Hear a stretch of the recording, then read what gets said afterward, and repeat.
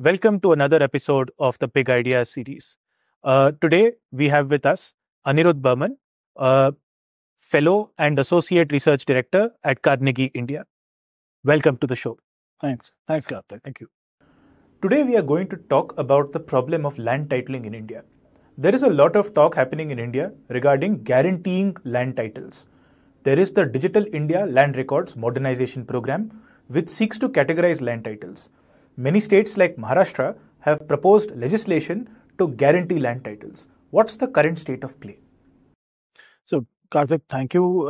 I think land titling is an important problem, and we've been talking about the problem of reforming land markets for a long time in India.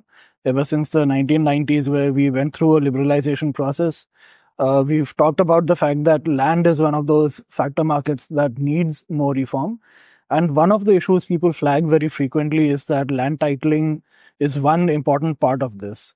The issue is that titles in India are often not clear, and the transactions in land get affected due to a problem of land titling. So like you said, there has been a long effort by the union government to ask states to digitize their land titles with the eventual goal of being able to guarantee land titles in India.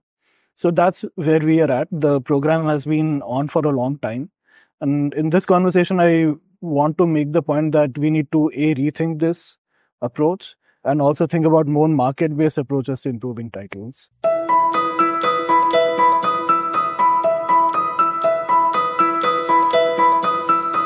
What is the current status of the law when it comes to land titles across the country? Sure. So let's start with how land is actually regulated, how land titles are actually determined in India. So there are two different ways of thinking about land titles. There is one which we follow in India, which is a presumptive system. And then there is a system of guaranteeing land titles, which is called a conclusive system.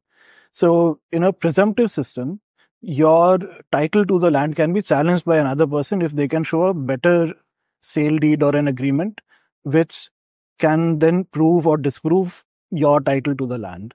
Right? So for example, you have a sale deed and I come along and I say that your sale deed is void because you are mentally incapable of entering into that agreement, right? And therefore, the sale deed that I entered into with the buyer of the land that you also happen to purchase is superior to yours, right? So, which means that your title was only presumptive as long as I could not come across and challenge it. The moment I challenged it and proved that my document is superior, that becomes a presumptive, that becomes the determining land title to the piece of property. In a conclusive system, the state guarantees the title, right? So if your name is on the record, in the revenue record, in the land record, you will be the person who has the final title to that piece of property. I cannot come and show a sale deed to challenge your title, right? So the state is guaranteeing your ownership of that piece of property. So these are the two systems. And in India, we have been following a presumptive system for a long time. And the problem with that is that because it can be challenged, we have a lot of cases where people enter into sale deeds fraudulently. People don't have a title and they still sell the property. They'll make multiple sales of land, or there'll be some defect in the title. So, for example, you claim that you have 200 square meters of land, but you actually only have 100, right? And you sell 200 square meters. And then you only find out about this fact after you've bought the property, right? So those are the problems that happen in a presumptive land titling system. Do you think there is a very specific market failure that's happening here? So the main market failure is information asymmetry, because in a presumptive titling system, if you do not know about the antecedents of the title to the property, there is a risk that you won't enter into an agreement that is legally valid and binding, and you will suffer loss at a later date, right? So there is a role for the state to actually create a system where that information asymmetry is reduced, right? The question is, how do you actually create that system? People assume that the only other alternative is to create a guaranteeing titling system, right? Or a conclusive titling system. The problem there is that when you guarantee titles, you then have to indemnify people if there is a loss even after the state is guaranteeing the title, right? So suppose the same example that I just talked to you about. Suppose there was a record in the state land records that the title does in fact belong to you, right? And I'm able to prove that it does not, right? So the state will then have to indemnify you for the loss that you've suffered, right? And that means that the state has to ensure that not only are the land records good, but they're actually indemnifying people for any problem with the land record, right? So that's how they try to solve the information asymmetry problem, right? So the market failure is information asymmetry, but the alternative given is always conclusive titling. I think as we have this discussion, we'll talk about the fact that that's not always the case. One of the aims of these legislations is to reduce the litigation that happens with land titles. Do you think they may achieve their desired effect? So I'm skeptical of the fact that they'll reduce litigation. I think it may or may not have an impact on litigation.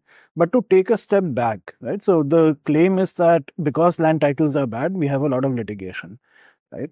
But actually there is no research that has shown that causal connection that a problem with the titles is leading to a lot of litigation. So let me give some other causes that could be reasons for a lot of land litigation. For example, Indians have a very high proportion of immovable property in their asset portfolios. And so everybody owns some land, every household. And even compared to other developing countries, we have a pretty high percentage of land in our asset portfolio, right?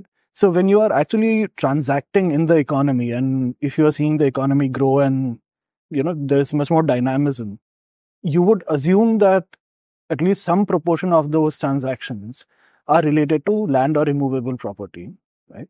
And then it's not immediately obvious that all the litigation that's happening is because of land titling, right?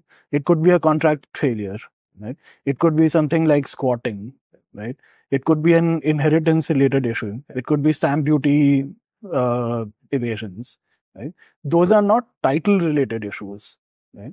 But what is a land title? A title basically says that if this is 100 square meter piece of property, you are the owner, or you are the tenant, or you are the lessee of that piece of property, right? And that you have XYZ rights which get to be recorded in the land record system. That's all that it is doing. It is not in charge of solving for problems like not paying stamp duty or having a contract failure. Suppose you mortgage your land and you forget to, or you don't pay back the loan, right? That dispute, or that could eventually end up in court, but that's not a land title related dispute, right? So I don't think there is a necessary causal connection between land litigation and land titles. There may be, but we have to investigate whether it actually exists and the degree to which it actually exists. My sense is we may be overestimating the scope of that problem. Right. Are there any private solutions or private enforcement actions that would be possible to solve for the problem? Yeah, there are. And so let me compare and contrast this title guarantee system or a conclusive titling system to a private system, right? So a conclusive titling system has 3 or 4 components. One, it says that the record that the land revenue or the land record department will have is completely updated textually, right? So if you are the owner, it will have your exact name and it will have a chain of records saying you bought it from X and X bought it from Y and so on and so forth, right? So that will always be updated. And to buy a piece of property, theoretically, I should not even need to go and see that piece of property. Just by looking at the revenue record or the land record, I should be completely clear and sure that the record is completely up to date and accurate, right? So it's something called the mirror principle. And if that is incorrect, then you have to pay compensation or indemnify the person who suffers a loss. Right? So that's a conclusive titling system, which is guaranteed by the state. Now, one market-based alternative is something called title insurance. Title insurance works very similarly, other than the fact that it's run by a private insurer.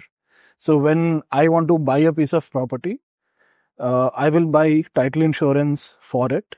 What will the title insurer do? They will go and do a due diligence on that piece of property, right? They'll make sure that you are actually the seller, you are entitled to sell it, right? If you say I own 200 square meters, it's actually 200.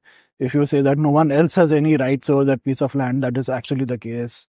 If there is a defect in the land record, they will go and correct it and clean it up, okay?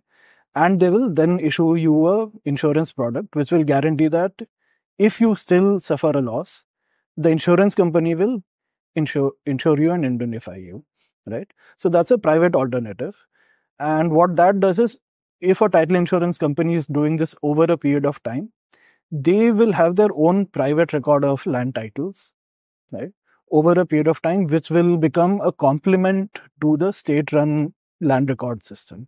Right? So that's a market-based approach, and it's also a demand-based approach. So it will go where the demand is. Now in India, we've launched title insurance products. IRDA launched it in around 2020 or 21. We have about 5 or 6 insurers who are currently doing this. The challenge is to reduce the premiums so that it can become much more accessible in the market. What would you rather have the state do when it comes to land titling programs? So one is, I would say that there are a basket of approaches that are available, and the state should actually promote all of them, right? So right now what we're seeing is a overemphasis on digitization with the aim of guaranteeing land titles, right? So, and we've been doing this for a long time. I think the first version of DILRMP started, I think, in 95 or 96. And it's 2024. We've not yet attained that goal. Some states have done better than others, but as a country, we are still not there, right? So you need to enable different options in the market. Title insurance is something that you should be doing much more carefully and proactively. The RERA Act mandated title insurance. I don't think you should mandate it, but it did.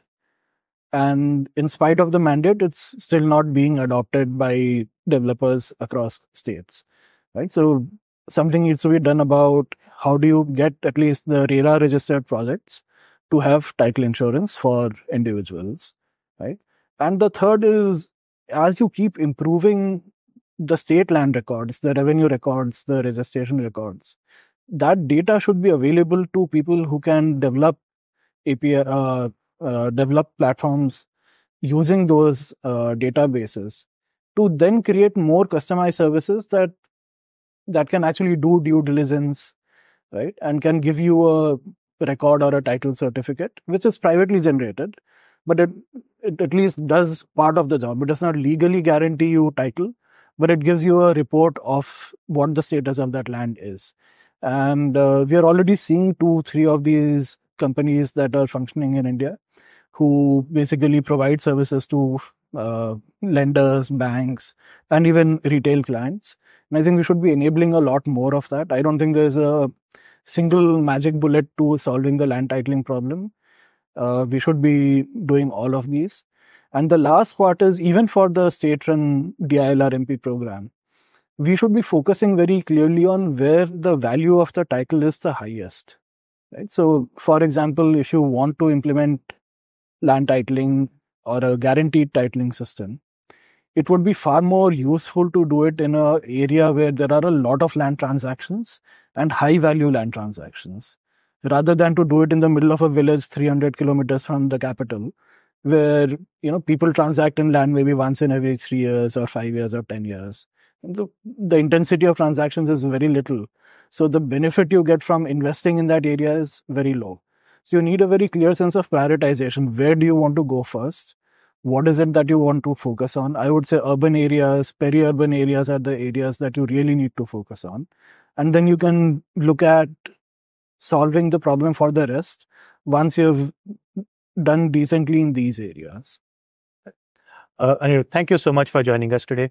Thank you. Lovely to hear from you. Thank you. You.